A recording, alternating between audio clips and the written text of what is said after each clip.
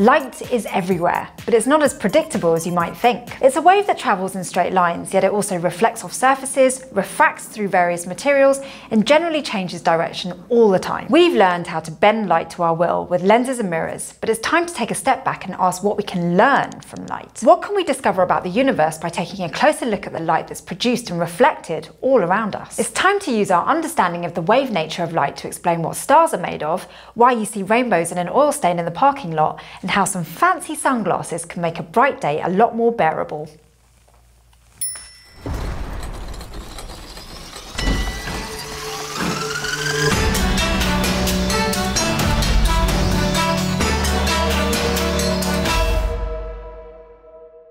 In order to unlock the secrets that light can reveal to us, we need to look again at diffraction. Remember? That's what causes the pattern of lines that appear when you shine a light through a pair of thin slits. The bright lines are the result of constructive interference when light waves build on one another, while the dark spaces in between are the result of destructive interference. Exactly how this diffraction pattern looks depends on the spacing of the slits and the light's wavelength. So if you know the distance between the slits, then you can measure the diffraction lines to get some information about the light source. Now you can also shine light through many equally spaced slits. This is called a diffraction grating.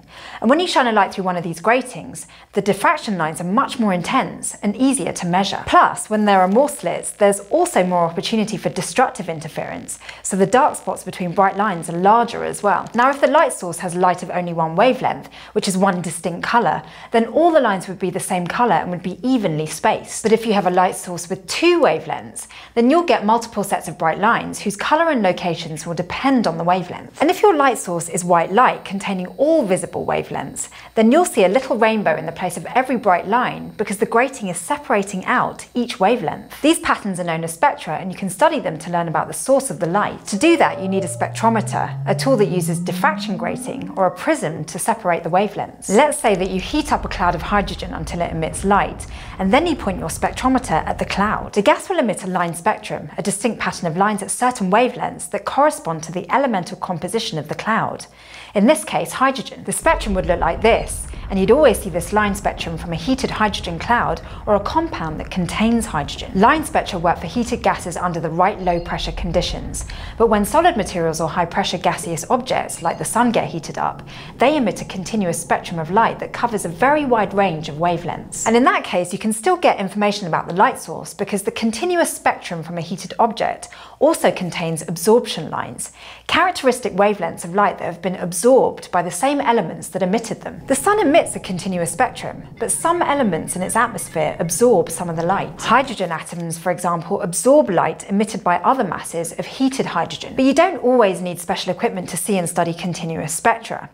Have you ever blown a soapy bubble and noticed the bright rainbow colours on its surface? That colouring is also due to interference and the separation of wavelengths, an effect known as thin film interference. Thin films are layers of materials whose thickness can be measured in micrometers or even nanometers, of the order of a wavelength of visible light. For example, a layer of oil on top of water could be a thin film. Imagine such an arrangement of oil and water with a ray of white light coming down from above. We know that some of the light will reflect off the top of the oil and some will pass through. Of the light that goes through the oil, some of it will reflect off the surface of the water. Now, the light that's reflected off the oil will interfere with the light that's reflected off the water. And whether that interference is constructive or destructive depends on the thickness of the oil and the light's angle of incidence. So ultimately, you end up with both kinds of interference. Each kind occurs only for certain wavelengths of light, depending on the angle at which it's viewed. Because as the viewing angle changes, so does the path length. So different colours undergo a constructive interference at different angles. The result is an alternating pattern of colourful reflected light and no reflection at all.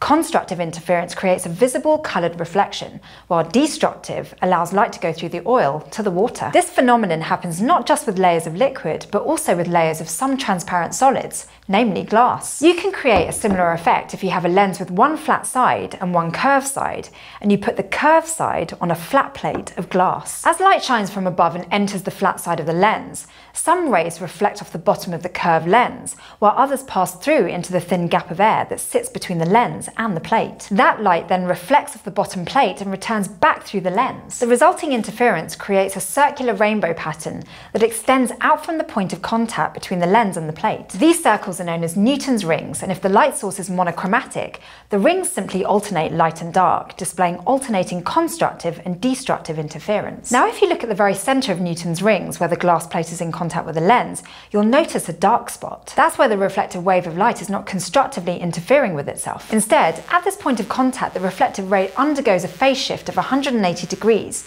essentially skipping forward half a cycle. Remember, when a wave is in phase with another wave, their crests and troughs are amplified, meaning the light is brighter thanks to constructive interference. And when a wave is out of phase by 180 degrees, it's destructive, with the crests and troughs cancelling each other out.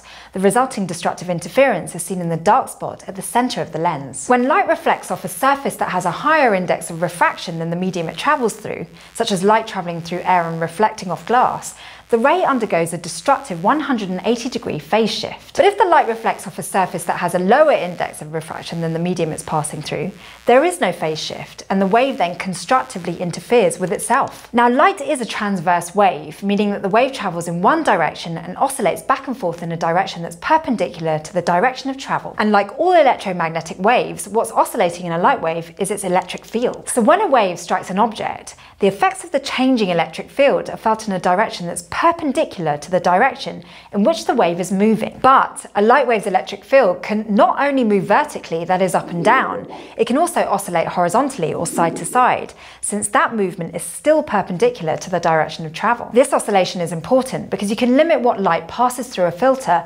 depending on what direction its electric field is oscillating in. The filtering of light depending on its oscillation direction is called polarization. The light from a light bulb or from the sun has electric fields oscillating in all possible directions. But you can aim that light through a filter like a vertical slit so that only one kind of polarized light can pass through. In the case of a vertical slit, it will only let light through that's vertically polarized, that is, waves whose electric fields are oscillating straight up and down. And if a light wave is horizontally polarized, then it won't be able to pass through the slit. This is basically how polarized sunglasses work. Unpolarized glasses only use darkened glass to absorb some of the incoming light. But polarized glasses have lenses that work as vertical polarizers, blocking out all light except those whose electric fields oscillate up and down. This is particularly helpful when you're on or near the water. When sunlight reflects off water, each reflected ray is partially polarized in the direction that's parallel to the surface it reflected off. So when reflecting off flat water, the reflected ray becomes partially horizontally polarized. And since your fancy sunglasses only let in vertically polarized light,